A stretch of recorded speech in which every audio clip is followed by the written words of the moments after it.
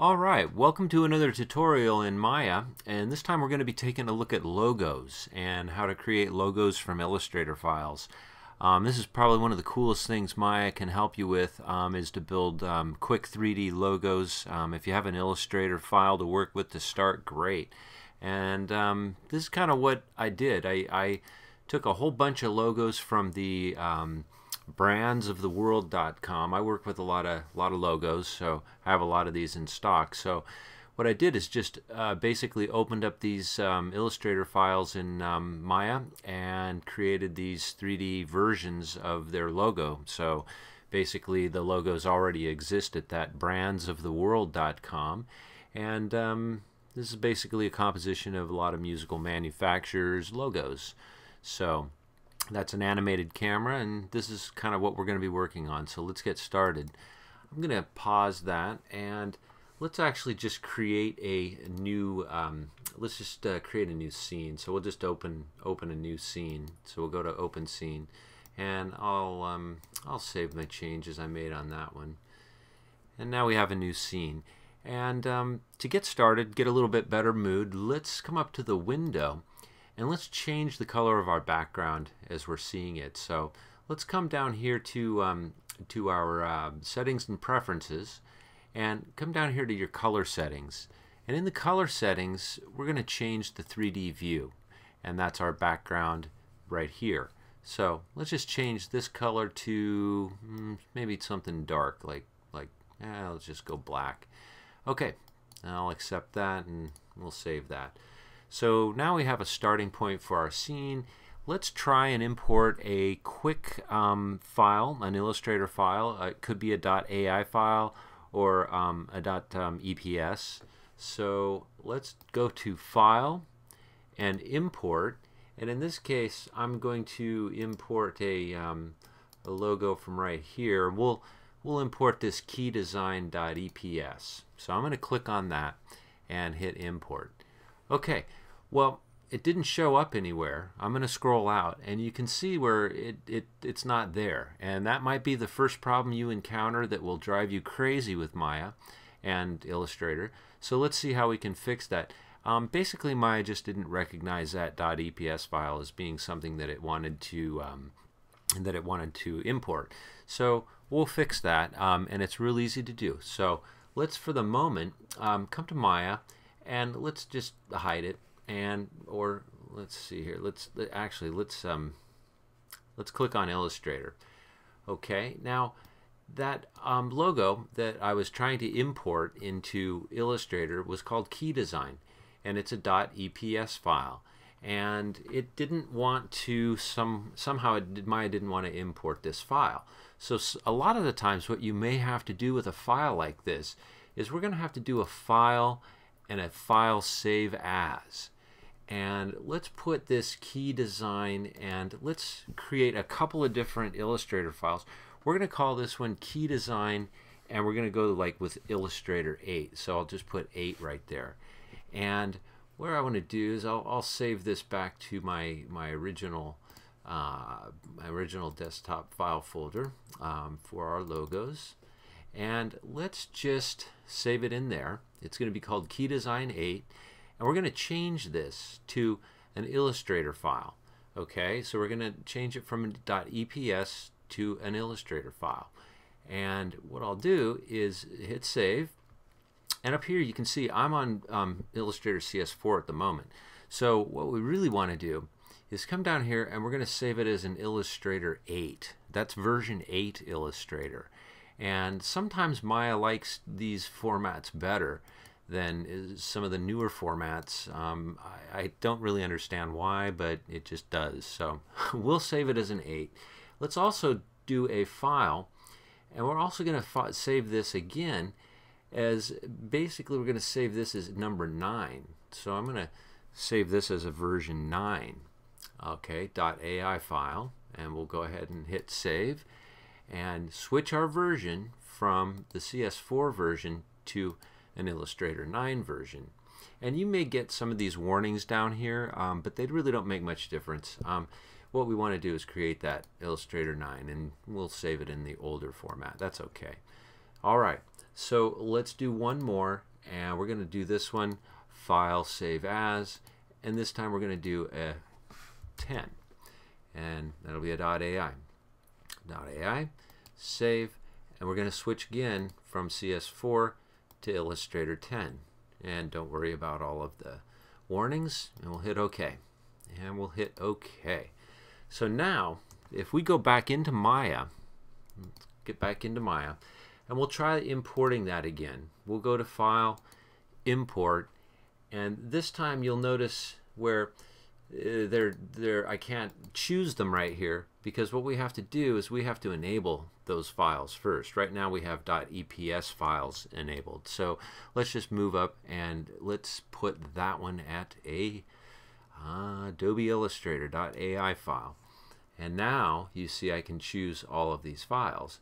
So let's start with key design number 8, and let's import that and see. Okay, well there it is. You can see it on the grid down there. Let's just zoom in here a little bit, and there it is. I can also go to the Choose tool, maybe click on one of these and hit the front view, and then maybe scroll back a little bit.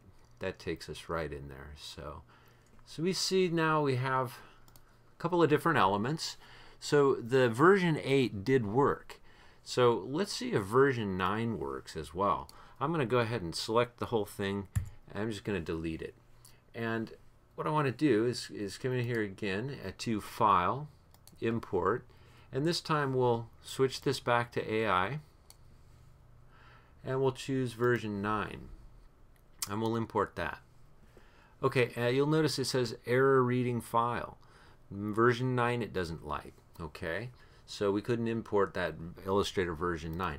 Let's do the same thing with number 10 and see if number 10 comes in here. We may have to switch this back down here to the Illustrator file. We'll pick number 10 and we'll import that. And it does seem like it didn't give us an error. It did say it's in here somewhere, but I don't really see it. So you could always go to your outliner and take a look and see what's happening in the outliner. And in this case, I usually keep my outliner down here. Sometimes we'll have to look. It does have some transform nodes right here, here, and here, but we don't really have that shape. So it didn't like that version 9. So it looks like version 8 is the one that it likes. So we'll go with version 8. I'm going to delete all of these transform nodes right now in my outliner. I'm going to minimize that. And we're going to come back here to File, Import, and we're going to import that number 8 again and see what happens. So we'll go to Adobe Illustrator, grab that number 8, and do an import. And there it is.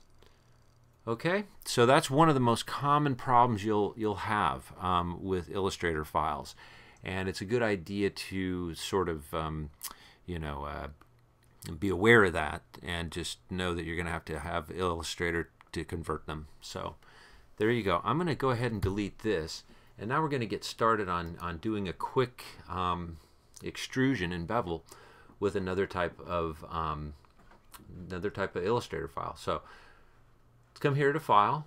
We're going to do an import, and this time we're going to import the Maya EPS. I found that one on the site, Brands of the World. So I'm going to go import that, and I don't see it, and there it is, sitting right down there. So if I hit my front view and come in, and as you can see, it has some strange stuff going on with it. It has some of the other properties that were in that Illustrator file. So for the moment, I'm going to start selecting some of these, and we'll just hit delete, okay?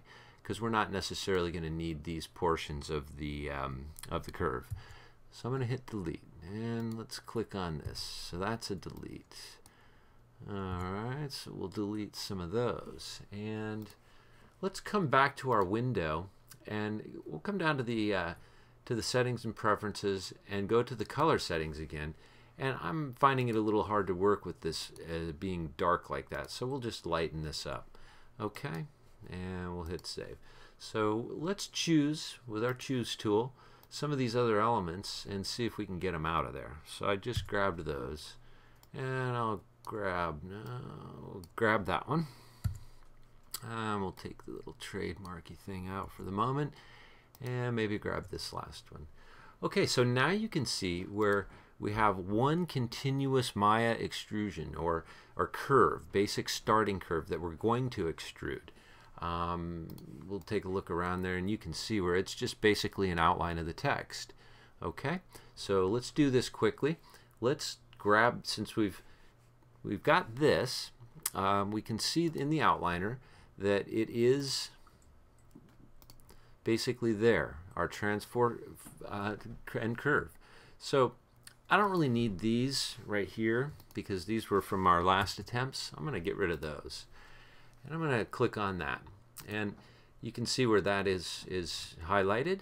And now we're ready to go on and make an extrusion with the Bevel Plus tool. So let's come over here and make sure you're set on surfaces in your menu set up here.